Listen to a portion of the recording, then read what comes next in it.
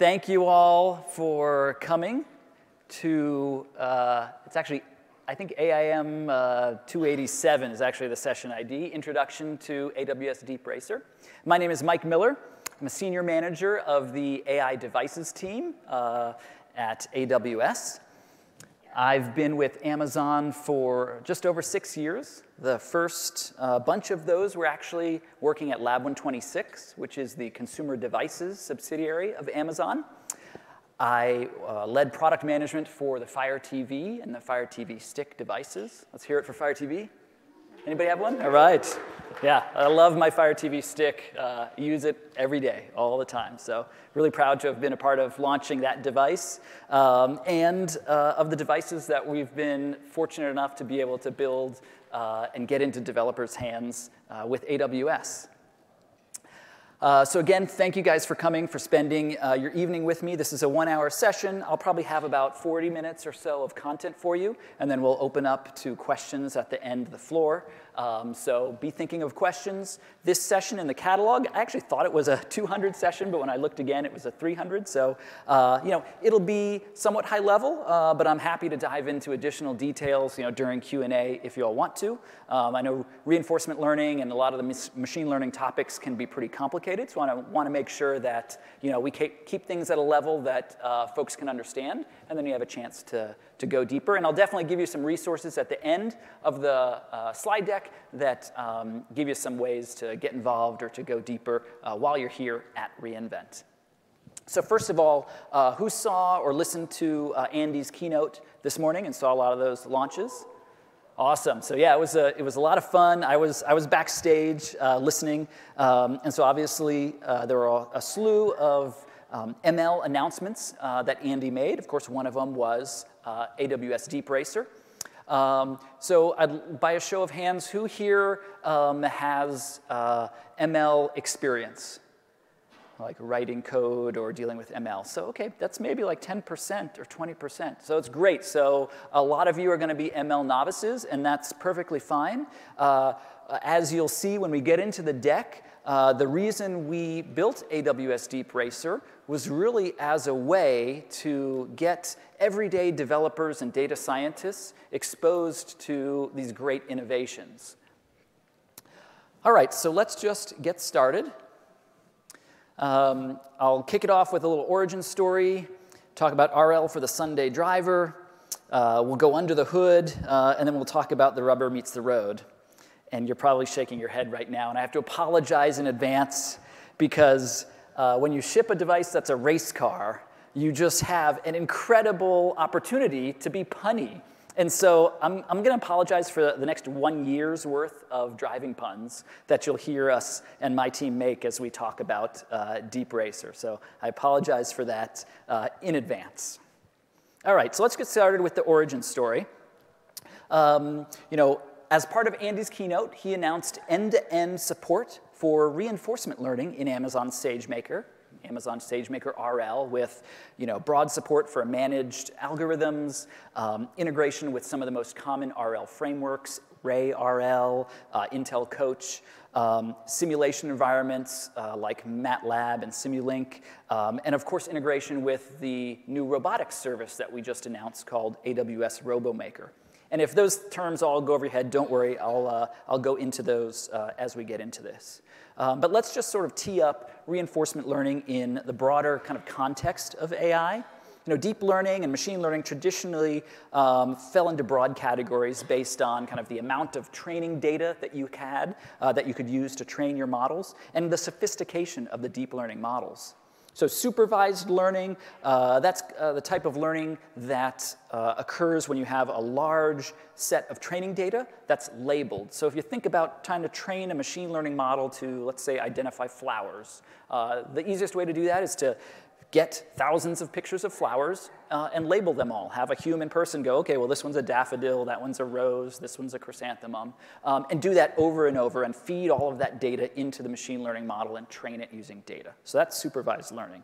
Unsupervised learning is where you also have a large set of data, but it's not labeled, and you use the algorithm to try to find some hidden structure in this data. So think about like anomaly detection, for instance. This third complementary approach really has emerged, called reinforcement learning, or we abbreviate it as RL often.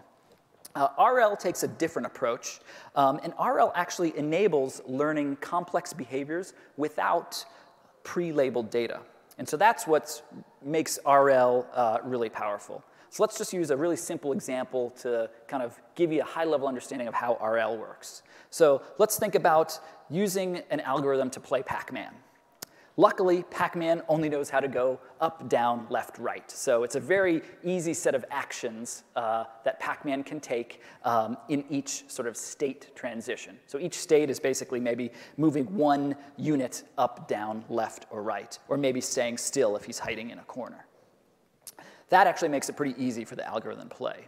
Also, luckily, within RL, we typically build a simulation, and we train an agent inside of a simulation. Well, for us, the game is the simulation. So if we just use the game as the sort of simulation environment, we get an easy way to train it and to run lots of training kind of runs. Finally, we assign rewards for the desired behavior that we want. So in this case, we assign rewards for the more Pac dots Pac-Man eats, or the more points he scores in actuality, right? Because he can score points by eating Pac dots. He can also score points by eating ghosts after he's eating the power dots. So once we assign that reward function, we kind of define it and associate it to that environment that we're going to be testing in. We allow the algorithm to play potentially hundreds or thousands of times and instruct it to maximize its rewards. So in this case, maybe it learns to eat fruit while avoiding being eaten by a ghost. So as I mentioned, RL's superpower is learning those complex behaviors without requiring labeled training data. So RL algorithms can make short-term decisions while optimizing for a long-term goal. This makes it really powerful in solving problems that have a complex domain space where there's a lot of opportunity for changes in environments. Some examples where reinforcement learning has been successfully applied include autonomous cars, fleet logistics, financial trading, data center cooling, maybe optimizing supply chain, manufacturing, et cetera. So while this technology is really exciting and broadly applicable, it's got a very steep learning curve, and the level of technology and sort of systems that you have to use to get it working and to understand it is pretty complex. And that puts it out of reach of most developers today, unless they're part of a well-funded and sort of well-educated business that's focusing on RL. So if we think about that for a moment, we actually find ourselves in a similar situation with deep learning. And I just want to put this quote up here from a gentleman who participated in our Deep Lens hackathon. So my team also built the AWS Deep Lens device, which we launched last year at reInvent. And this was a guy who literally, he won second place in our hackathon, and he knew nothing about ML before he picked up a Deep Lens. In fact, I was at the pub crawl last night, and I talked to a gentleman who had the exact same story. He was like, I bought a Deep Lens. Everything I know about machine learning, I learned from my Deep Lens. And just the light bulb went off for us, because developers have been telling us that they love this device, and it's been super useful for them to learn about deep learning and machine learning. They've deployed hundreds, tens of thousands of machine learning applications to their Deep Lens devices.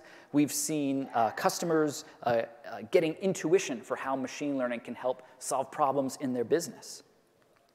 And so we asked ourselves, can we help developers get rolling with reinforcement learning, literally? After much brainstorming, we decided against building a scale model data center and using RL to manage the cooling, though, to be honest, that would have been pretty cool. And instead, we landed on the AWS DeepRacer device, a fully autonomous 1/18th scale race car driven by reinforcement learning. It's got a camera in the front to see the track, an Intel-based compute platform to perform the model inference, and it's built on top of a 4x4 monster truck RC car chassis. And I do have a device here that as we get under the hood a little bit later in the presentation, I'll kind of show you. That way you can get a sense for the size.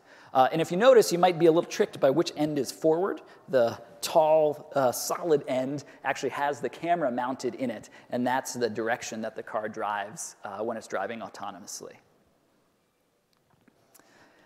So DeepRacer actually has three components, the first being the car, the second being the console. In order to enable an end-to-end RL learning experience, we had to find a way to educate developers and guide them on kind of a fun journey of learning about RL, learning about reinforcement learning functions, and about the different pieces and the frameworks that come together to form an RL solution. So the DeepRacer console is a cloud-based console that you can access from the AWS Management Console that's integrated with and leverages Amazon SageMaker and AWS RoboMaker to actually build, train, optimize, and then evaluate reinforcement learning models. These reinforcement learning models are used to drive a virtual car around a virtual track. And you kind of see a couple screenshots there of the AWS RoboMaker simulator. And you see that's the same track that we're using here at reInvent. And so as we built this thing and started like driving cars around on it, we realized, what's a car without a little competition? And so today we also announced the AWS DeepRacer League, the world's first global autonomous racing league for developers. So here developers can train RL models for the fastest lap time in the cloud. In 2019, when we kick this off, we're going to have monthly stages for customers around the world to participate in online. But we're also going to co-host physical races at 20 AWS summits around the globe over the course of 2019. The winners of each of these stages get to progress to the League Cup at reInvent next year in order to win the Champions Cup. So we actually kicked off the league for 2018 for about 20 hours today down at the MGM Garden Arena, where we have a number of tracks set up and customers either who go through one of our workshops or not. So you're very welcome as well to go down to the Grand Garden Arena and get hands-on with one of the fleet of cars we've got there. We've got a few sort of pre-trained sample models, or if you want to go learn how to access the console and build and train your own model, you can do that as well. The top 3 lap times by 10:30 tonight. We'll be racing in a time trial tomorrow morning at Werner Vogel's keynote. And the winner of that will be crowned the 2018 DeepRacer League champion, and they'll get to hoist the big Champions Cup. And we do have a giant Champions Cup that we'll get to engrave the winners' names on. All right, so let's just go one level deeper into RL. As I mentioned, RL is about using rewards to incentivize behavior. And so realistically, we see this happen on a daily basis. Think about the method to use to train a pet. Treats are used to incentivize desired behavior.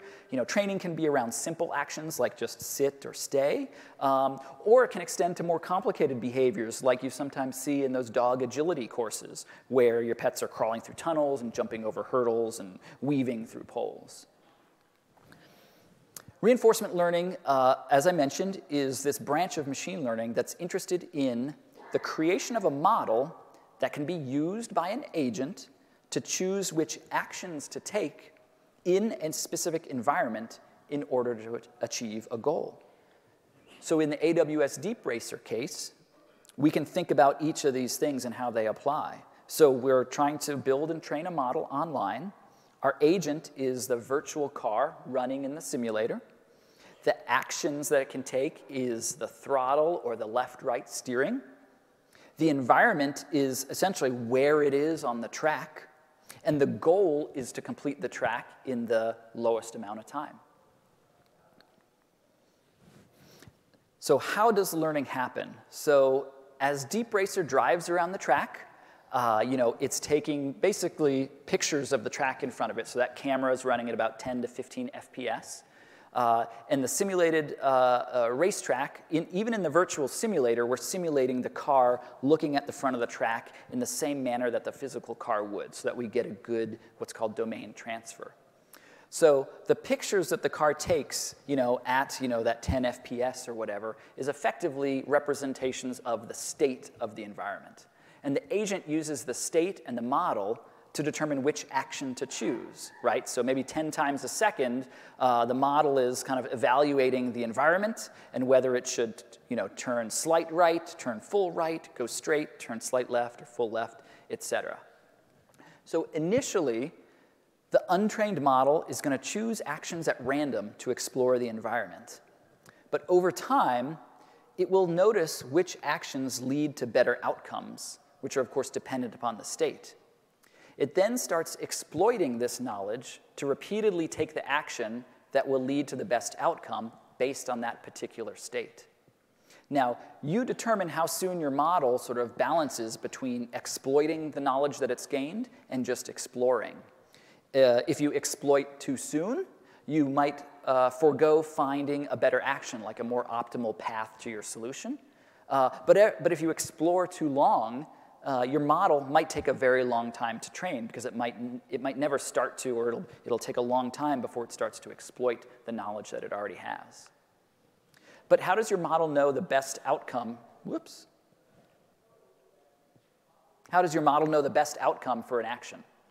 The model will choose the action it thinks will lead to the outcome with the highest reward. And this is where that reward function comes in that we talked about. So for instance, a reward function for the AWS DeepRacer could provide rewards for staying close to the center line, and maybe decrease rewards exponentially as you move away from the center line during each state evaluation.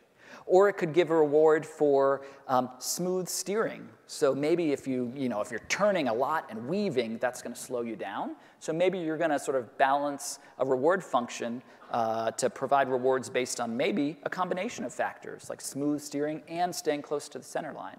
So when you look at DeepRacer, we'll give you a couple template reward files. And these are really simple. They're just Python code, probably like 15 to 20 lines of code. Super simple for developers of almost any skill level to kind of take a look at and read, and then start tweaking those reward functions. So after each action, the simulator will use the reward function to quantify how good or bad an outcome is and calculate the reward for the outcome. So one such state where it evaluates the reward for a specific action is called a step. And then there's a set of steps that happen from the start state, where we spawn the car in the virtual simulator, to the point where it's a terminal state. In other words, if the car goes too far off the track or finishes a lap. We call that series of steps an episode. And so after a set number of episodes, the model will use the experience obtained to kind of restart the process and start to exploit the knowledge that it's already gained. Models could have a large number of episodes in order to be successful for driving around the track, at least as we've seen with DeepRacer. Anywhere from several hundred to 1,000 or more episodes. And the beauty of it is this is all happening online in a simulator. So it's not like you have to wait for a car, walk around and pick up a car and put it back on the track. All of this happens online virtually. So once your model is trained, you'll basically have this function, which we call a value function, that knows what the cumulative reward is for all actions in a state. Simply selecting the action with the highest reward should give the best outcome. And this mapping from state to an action is called the policy function. So this works when you can quantify every possible kind of state, action, reward set. But just build like a lookup table. But for many RL domains, autonomous driving included, you can't explore every state-action combination. And so what do? Like how do you know the reward value that's associated with each action? That's where you use a function, or you approximate the value function. So I'm not going to go into approximating the value function, but that's where neural networks and deep reinforcement learning kind of come into play. And that's actually what's used on DeepRacer. So if you're interested in that, definitely encourage you to make some time on your own and explore value functions and approximations for value functions and how they relate to policy networks. OK, so let's just take a quick look under the hood of the DeepRacer. I do have a device here that I will go ahead and get out and then kind of use as my prop as I talk through the DeepRacer. So this device I've actually already pimped out with some stickers, so it's not the same device that you'll see over in the MGM arena, but they do have stickers over there, so you'll have an opportunity to have fun with the device. You can see it's a little bigger than a shoebox. It's built on this 1/18th scale monster truck chassis. And it's got a compute module in there. So let me just advance to the slide where we kind of go through the insides here, and I'll show you more. Of course, as I mentioned, there's 3 key elements. There's the robotic car, there's the console, and there's the racing league. So let's take a look at each one. OK, we'll start with the console, and then we'll get to the car. Because if logically you think about your flow with AWS DeepRacer, you're always going to start in the console, because that's where you're going to train the model. And then once the model is trained and you've evaluated it and you've established a lap time, then you're going to deploy the model to the device. So this is just a simple kind of pattern so you can see. It's really a kind of a cyclical series of steps that you go through here. You define your reward function. That feeds into sort of the model creation step. You configure the training. So that's those parameters that try to balance the explore versus exploit. Those parameters are all packaged up and passed into Amazon SageMaker and AWS RoboMaker. And those 2 services then kind of talk to each other, as we'll see on the next slide, to perform the training over a large number of episodes. Remember, we have steps that correspond to an episode. Once you feel like your model has trained enough, and we'll actually show you a reward graph on the console. So you'll be able to see how high the reward function is able to get through each episode. And you can see from that, you get a rough idea of whether your device is able to finish a lap. We also, during that simulation, we capture the video and we make it available via Kinesis video streams. And we pipe that video into the console. So while you're training, you can actually see your car driving in first-person view on the virtual track.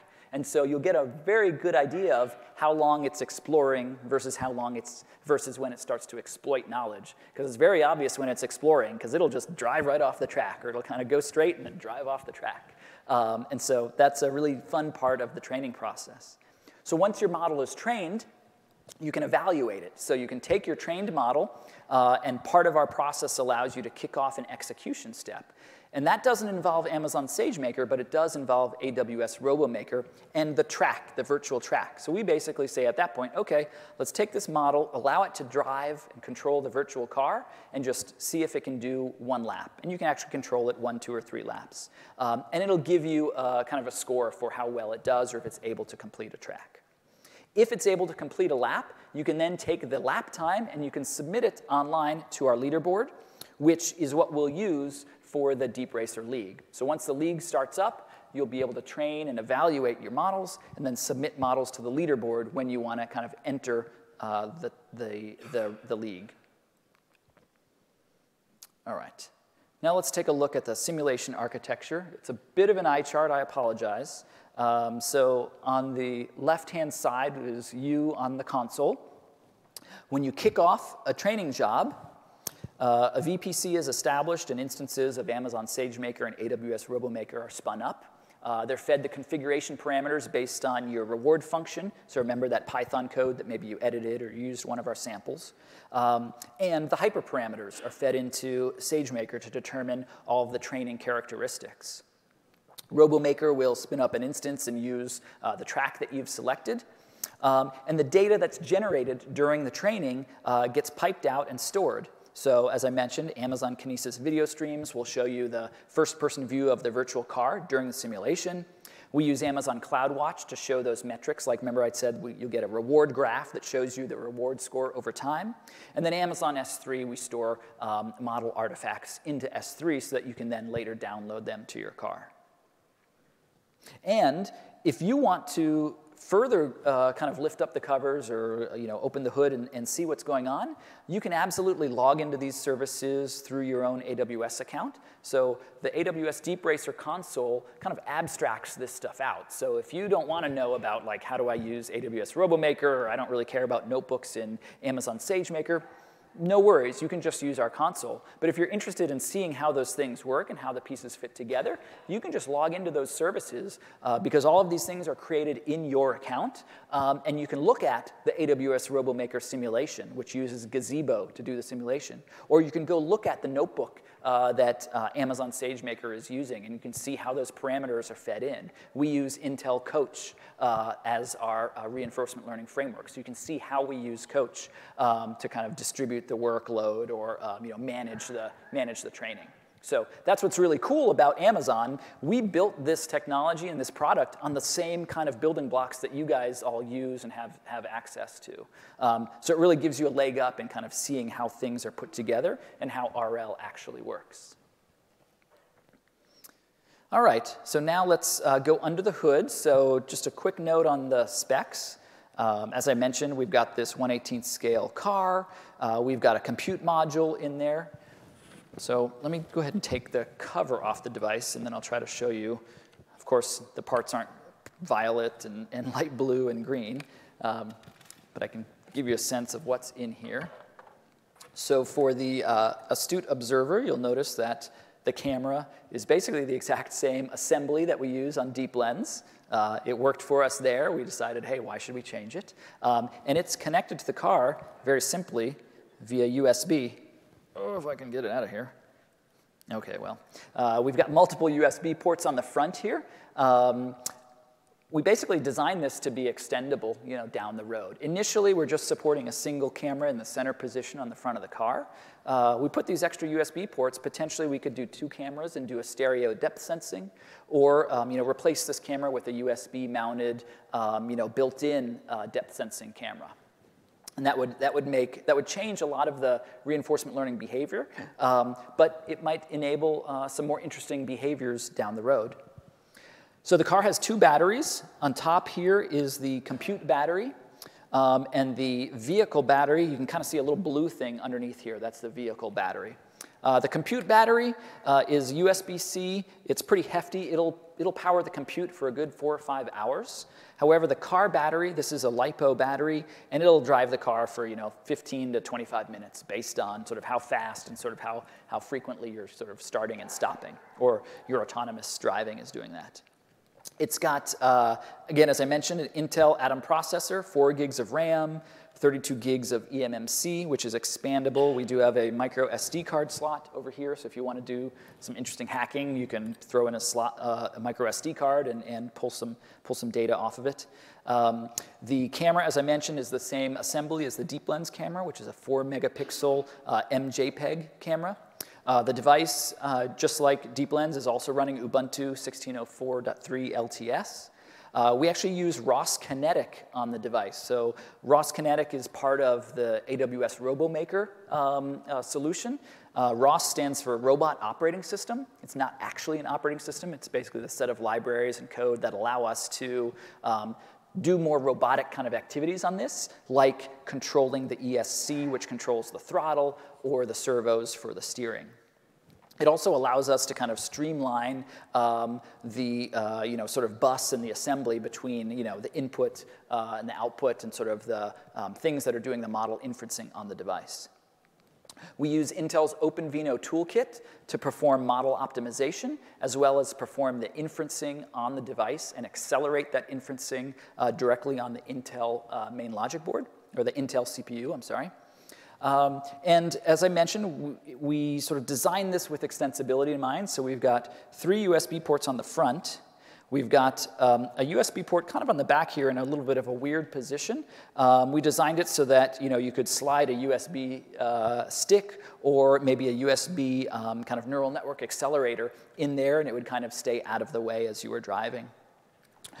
There's an HDMI, a full-size HDMI port over here. So if you own a Deep Lens, you're welcome.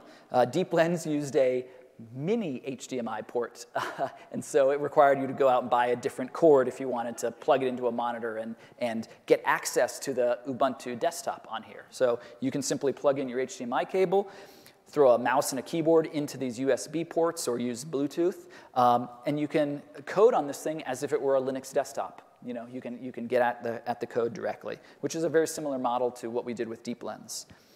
Then we've got a mini USB port or a micro USB port here. And the idea here is that you could connect this to your computer. And once you connect it to your computer, this device will look like a hard drive. So we'll use some USB on-the-go type technology. And that's how you deploy models. So you download models from the cloud to your desktop device. And then you just drag and drop them over onto the car's drive. And they're sort of slurped up by the software on the car and loaded onto the file system. And then there's a USB-C port here, but it's just for power delivery. And that's what this big power brick is. It's a USB-C power brick. So that's the extent of the device itself. I think I do have another slide on some of the system software on the device. Again, another eye chart for you here. But the basics, the kind of top line kind of shows you that when you download the model from the cloud and you drop it onto the device, it will get processed by Intel's OpenVINO toolkit and optimized for the Atom processor. During the execution of the autonomous driving, you've got a video feed from the camera that goes through a media engine, and it gets output as a MJPEG stream. The MJPEG stream is split, and part of it is copied to this web server video, and part of it goes through the OpenVINO inference. So web server video, what's that? So the device, when it's powered on and running, serves up its own web page, and that's how you manage the device. So you know, if you load a model on there and you power it on, the device isn't going to autonomously start driving and just shoot off. You actually have to go load the device management web page. You have to say, OK, I'm in autonomous mode. Which model do I want to start executing? And then you've got start and stop buttons. So you could load potentially, if you've built and trained 3 or 4 or 10 different models in the cloud, maybe with different reward functions, you could potentially load all of those onto your car and then just use the drop-down in the web interface to select a different model to execute and see how it works in the real world. So OpenVINO helps us perform that model inferencing. The inferencing results go into a navigation node, at which point we kind of then use our control node to figure out the signals that we want to send to the throttle or the steering. You see right underneath there's another set of boxes that say Web Server Publisher and Manual Drive. So we did enable a manual drive capability on the device. So when you pull up that device management web page, there's a toggle for manual or autonomous driving. You can flip it into manual mode. You'll see in the web page, like on your phone, tablet, or computer, you'll see the first-person view from the camera, and you'll see like a little touch joypad that you can actually use to drive the car around. So it kind of operates like a bit of a toy RC car in that case, but that's just for kind of testing things out and making sure that all the connectivity works. And so again, as we mentioned, that's built on top of ROS Kinetic. So these things are all ROS nodes. Initially, we don't have the source code published to these ROS nodes. They're binaries. Some of them are written in C++. But I think over time, we'll figure out how we can kind of bring developers into the loop and show them more detail about the robotics code that's actually running on the device, and then make it easier for you as developers to potentially plug in different ROS nodes. Because ROS has been around for a while. There's lots of kind of ROS examples online that you can get to perform different types of actions. And so that's one of the things that we're really interested in with AWS DeepRacer is seeing where developers take it. And so that's why we've done some of this extra work for extensibility of the hardware and choosing to use ROS on the device.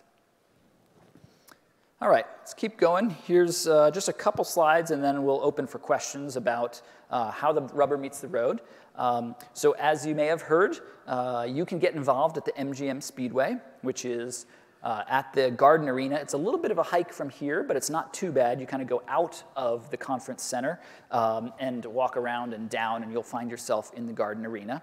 It's actually open till midnight tonight, so even after this session, if you're interested in kind of getting hands-on with a device, seeing how a model might run on the device, I encourage you to head over there. I was over there around 6:30. The line wasn't too bad. It was like 15 or 20 minutes, and you could get onto the floor of the arena and get in line at one of our 6 tracks to actually get your hands on with a device. You'll win cool prizes, and we're giving away swag, so everybody that gets over there and runs a device, you'll get a hat and a pin, and then every hour we're giving away Deep Lens devices for people who are on the leaderboard. So it's a lot of fun. If you don't get over there today, it'll also be open tomorrow from 11:30 to 5:30.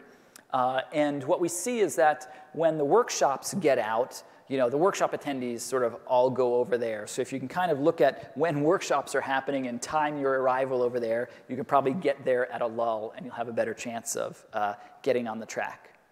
We also have a dedicated space off of the floor of the MGM Garden Arena that we call the Hacker Garage. So if you do want to consult with an expert, ask to get access to the console for the next couple days, we can help assist you with that. And you can get some hands-on with the simulator and the console and take a look at how it works in the Hacker Garage. So we've got some experts, some of the members of our engineering team, a number of expert SAs, and others who are great resources who can help you up in the Hacker Garage.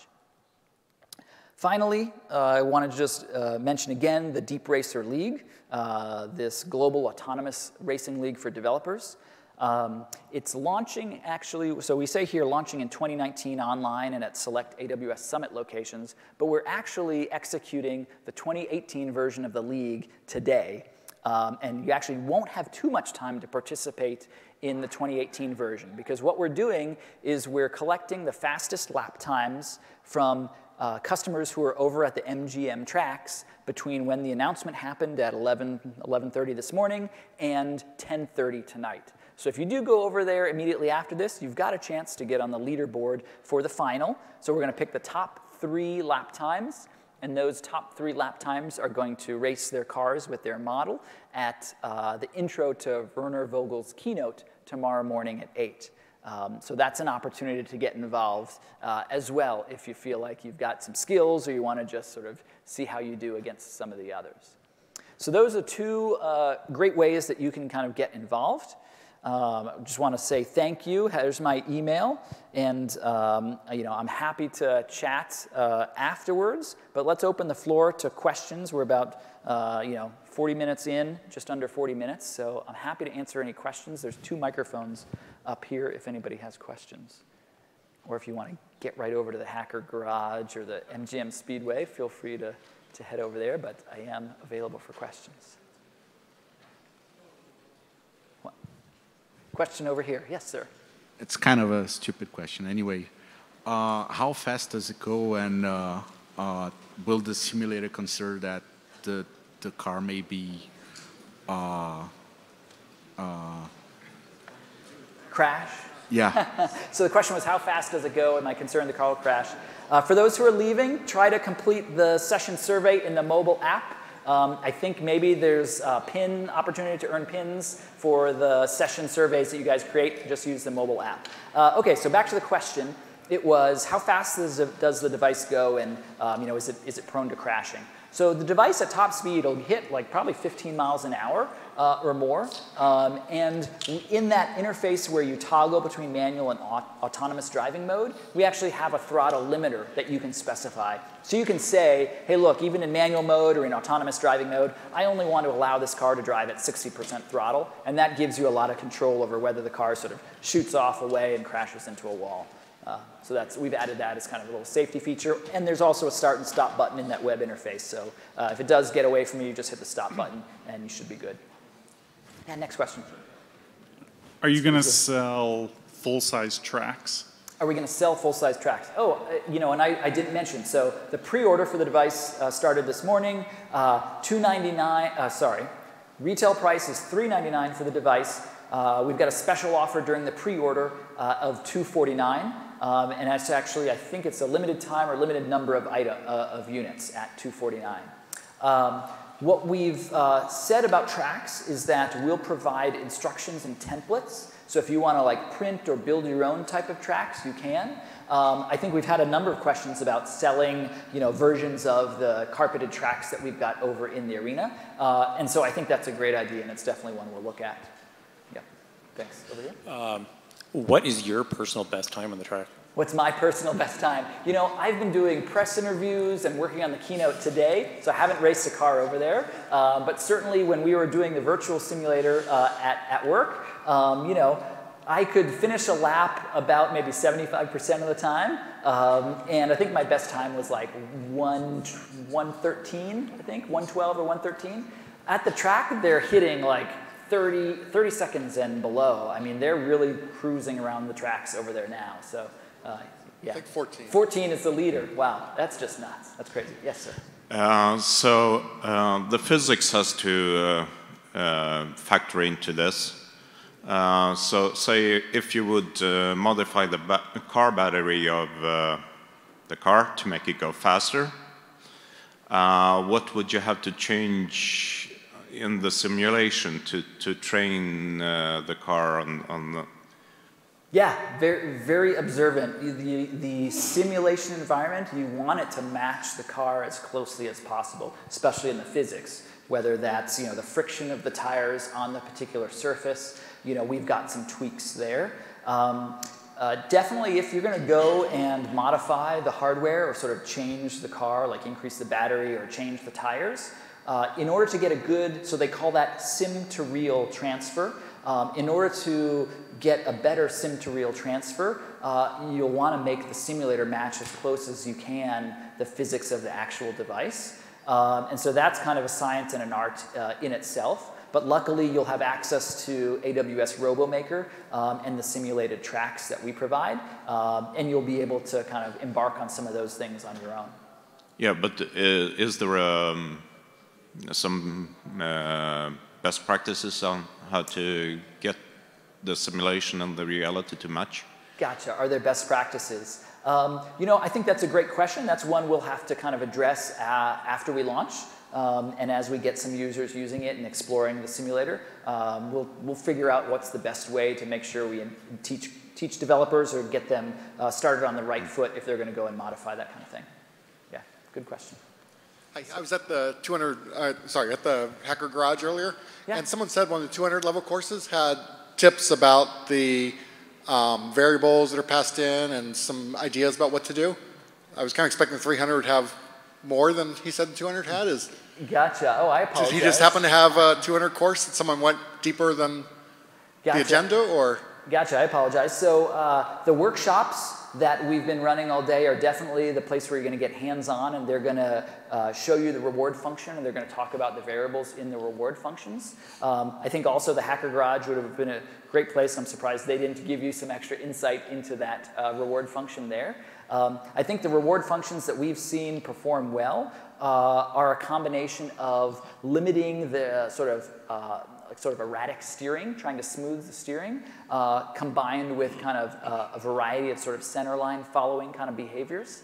And I think people have started to experiment with a lot of different ways. I mean, we haven't gone sort of down the path of having months or years of work to kind of try these things out. And so I think that's part of the fun here is developers will get to kind of experiment and see what works well.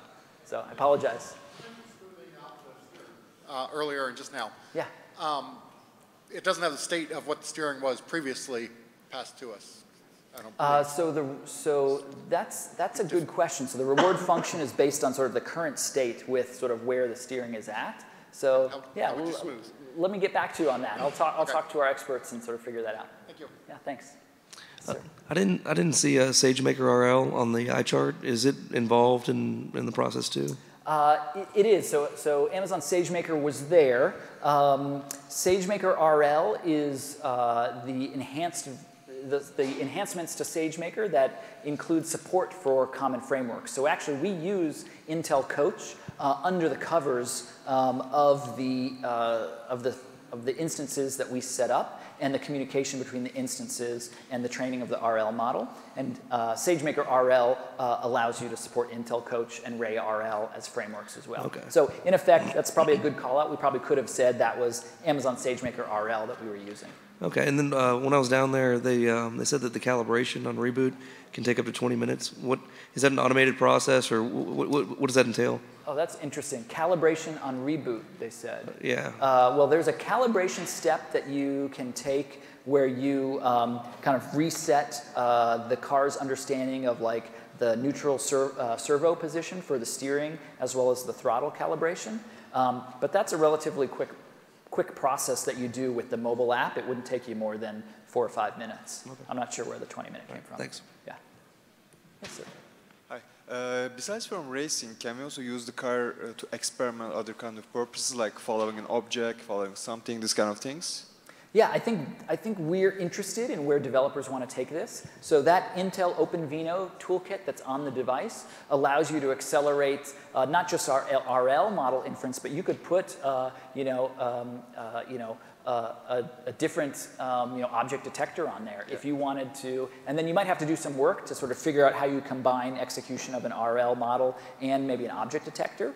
Yeah. I'm thinking before too long we're going to see somebody hack this car to follow like their cat around the house, or something silly like that. I can imagine developers kind of doing really interesting stuff by combining behaviors. Yeah, I'm asking also to understand what's your purpose at the long term with this car. It cannot be only racing, I guess. I think if you think back to our primary reason for building this, it's really about giving developers a fun and hands-on way to get access to this innovative new technology. And it should be accessible for everyday developers and data scientists. And that's really what we're trying to do. Yeah. And using the league was just a way to kind of provide a fun and more engaging kind of environment, so that you don't use it once and go, okay, that's kind of cool, and then put it on a shelf. By participating in the league and sort of having new challenges, encourages everybody to kind of get involved and sort of hone their skills. Yeah, thank you. Yeah. Yes, sir.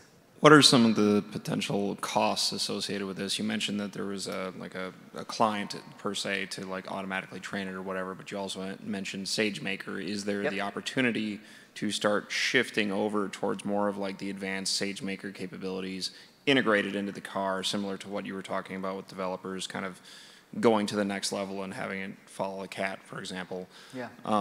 What would you, and I know very little about the machine learning model system, what would you say the annual cost of like just maintaining that would be if a developer were to take this up? Yeah, that's a great question. So we are, when the device starts shipping and the console is available for general availability, there will be a free tier associated with the usage of the device or of the console. So usage of the device, obviously, once you buy it, it's free. You don't have to pay for driving your car around. But you do have to pay for the cloud processing during the training and sort of evaluation of your models. There will be a free tier that should get you, it's like a time-limited free tier up to a certain dollar amount, and then after that you'll have to pay for the SageMaker usage and the AWS RoboMaker usage. And we'll have a pricing page published online. I think we actually do have a pricing page out there today, but it'll be updated as we get closer to launch with more accurate sort of numbers based on instance types and sort of the efficiencies that we can gain. And there are some things that we can do that we've started to optimize, but to be honest, we haven't gone down the path. So, for instance, in a simulator, there's nothing that's requiring you to run the simulator in real time. You could potentially bump up the speed of your simulator, by 2x even or more, and that would, shorten the amount of time that you need to, execute for training. The usage, might go up, but, it's a trade-off, and that's something we'll be looking at. And as this field evolves, obviously you said that this could be potentially, you swap out a battery or tires or things like that. Is there like an accessories sort of like what's the plans for that ultimately? Like, let's say you come out with a new Intel Atom processor. Sure. What's the plans for that? Yeah, I mean, I think if you think about the way Amazon works and AWS works in general, we listen to our customers, right? And we're building things based on what they need. And especially in a tool like this, we're going to listen to developers who use this and start building on it, hacking on it, to understand what are the best kind of accessories or other sort of, version 2 or other type of things that'll make it easier for them to learn. So Do you sell car insurance for this? I'm sorry? Are you going to sell car insurance for this? Car insurance, right. All right, a couple more questions. Yeah. Sure. So in context of the league. Yep. And in reference to modifying the cars, you must have some standards that. Yeah, that's a good point. So for the league in 2019, you're only going to be able to run a stock car. At least that's kind of our current stance right now. That way we have a more level playing field. Sure. But I think if you think in the fullness of time, it would be really interesting to have like an open car league and a stock car league, right? Where we could see, hey, what could developers or teams do with the hardware to, sort of improve it, right? And obviously there'd be guidelines and like you can't just replace the whole thing, or maybe you have to use the same processor, or who knows? I think that's that's one of the exciting things about this concept, is that we can go into really interesting places with it. Thanks. Yeah. You had mentioned earlier about adding a secondary input device via the USB port that's on the unit. Yep. Is that something that, I'm assuming that would go with the OpenVINO toolkit that's with it? Does it have something built in maybe for like secondary image processing, or is it something that would have to be custom coded? That's a good question. I don't know the answer to that off the top of my head. We could find out if it's something that has to be like serialized and sort of swapped, or if you can run sort of two models in parallel. I'm not exactly sure. Okay. We'd have to look into that. All right, thanks. Yeah. Good question, though. All right. Somebody just asked, what is the application beyond racing? I was thinking about like a robotic lawnmower, where I got to return it didn't work so well. And I also saw like, Boston is coming, iRobot, they design like robotic. Sorry, can you step close to the mic? It's a little hard to hear you. Yeah, so like robotic, like a vacuum cleaner. Robotic vacuum. I wonder, like, are there manufacturers actually potentially interested in partnering with AWS to improve their actually performance for their robots using potentially this platform? I think this platform is an interesting platform as an example of what you can use RL for, and I wouldn't be surprised if there are other manufacturers who come talk to us about kind of the concepts that we're showing here, or even use this to kind of prototype or think about other applications. I don't have anything that I can talk about right now, but I think that's pretty interesting. I wouldn't be surprised. Thank you. Yeah. All right. Okay. Well, one more. Training in Spot, is that? Are there scripts to kick it off? Obviously, it's not in the portal yet. I'm sorry, training what? Training in Spot instances? Training in Spot instances. Oh, that's a good question. We haven't even really explored that, but that's an interesting idea. We'll definitely try to tee that up. Yeah, seems like it'll be easy. Okay, yeah. Thank you. Probably. Okay, well, thanks everybody for joining us. Remember to complete the session survey in the mobile app, and really appreciate your time. Have a great rest of your reInvent. And head down to the MGM Speedway if you want to get a chance on the devices.